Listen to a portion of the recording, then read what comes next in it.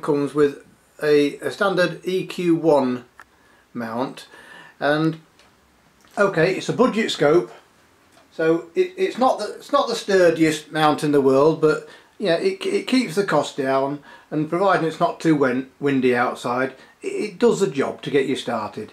You'll notice there's a couple of counterweights down here, and my advice when you're setting up for the first time to avoid any disasters, put that on before you put the OTA or the optical tube assembly on, because if you do it the other way around and everything's not tightened up, it may drop down and you're going to end up with a big dint in the tube. And also when you're you're setting this up before you put the scope on, make sure you have it so the connector here for the slow motion control is on the bottom, and that makes it much easier for when it comes to using it. And regards moving the telescope around, very easy. You can either use the slow motion controls or move it around manually very easily. Very easy to set up, and when you do set it up, that is pointing north, and try to get it nice and flat. So this telescope, it's what is known as a catadioptric Newtonian reflector, but a lot of other people on the forums and etc. call it the Bird-Jones design, but I like to say the word catadioptric Newtonian reflector because that's a longer word, and it makes me sound like I know what I'm talking about. So this one, so what is a catadioptric Newtonian? Well, basically, a catadioptric is a telescope with both a mirror and a lens. The 130 version of this has a mirror down here and the eyepiece, but there's no other lens. This version, inside the focuser, is a little corrector lens which acts the same as a 2x Barlow lens, and so that then makes this from a 500mm focal length into a 1000.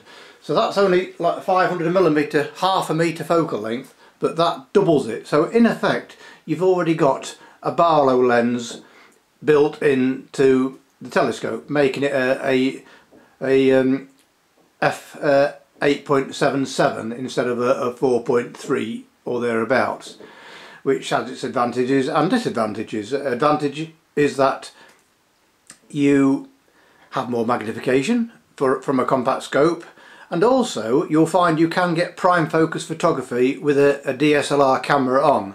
But I did notice with this telescope, the focuser, you know, it's a budget telescope, so if you put a DSLR on there, the focus may slowly creep down, so be sure you have the focuser level rather than up and down, you know, to prevent the camera moving.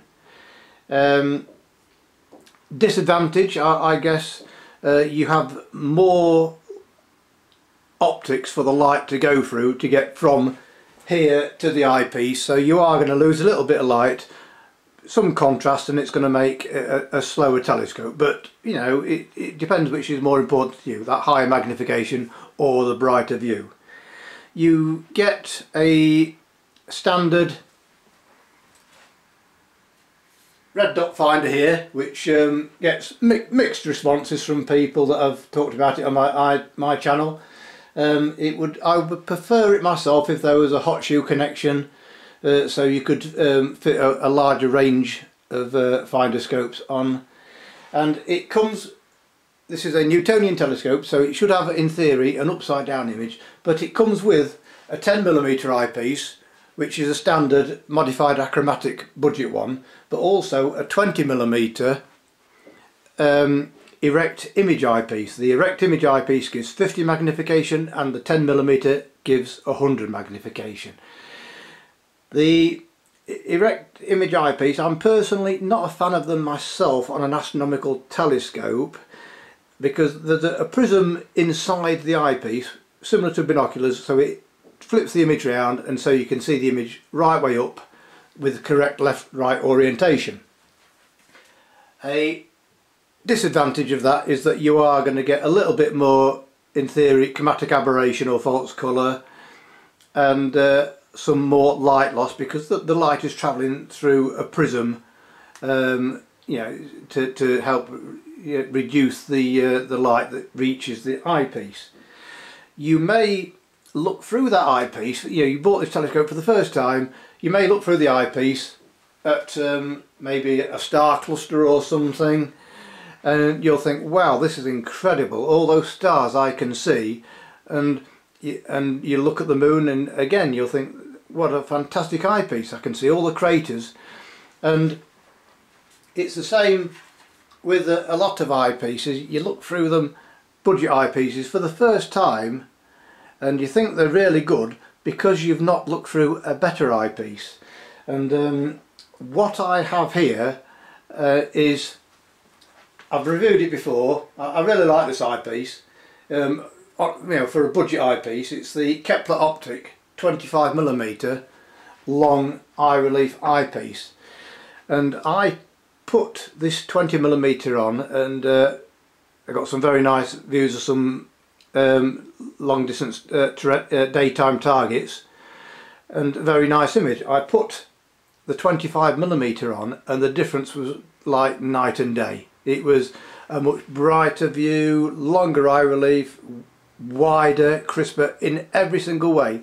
So if you were to look at a star cluster with a 20mm eyepiece, and then you change to the 25mm Plusle, it will give an upside down image, but the difference in quality is stunning. You won't go back to the erect image eyepiece, believe me, after using a Plusle.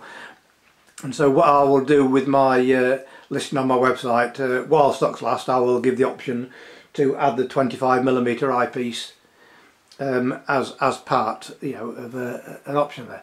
And so with this telescope, you'll see down to about the 12th magnitude. You're going to see a wealth of mountain ranges and craters, etc., valleys on the moon, and you should be able to get some half decent photographs. And when you do take photographs with a DSLR, be sure to use magnified live view. That gives you much more accurate focus. Use raw file if you can, and there are plenty of there's plenty of software out there, image stacking such as Registax and Photoshop, where you should be able to improve your images even greater. Looking at Jupiter, yes, you will see easily the 4 moons, the cloud belts as well. Saturn, yes, you will see the rings around Saturn and a number of its moons, and Venus and Mercury will show its phases. From a dark sky area, you will see many, in particular when you use this the 25mm alternative eyepiece, you know, a number of faint galaxies, nebula and star clusters, you know, a nebula such as the Orion Nebula, and star clusters such as the Pleiades or Seven Sisters and the Beehive cluster. So it is a very good starter scope, a sensible price point, will be below £200. Everything you need in the box is included, although I would advise getting the additional 25mm eyepiece. So I hope that helps. That's a quick look at the Celestron Astromaster 114 catadioptric Newtonian reflector. Thank you very much for watching, as always, and please check out the link in the description below.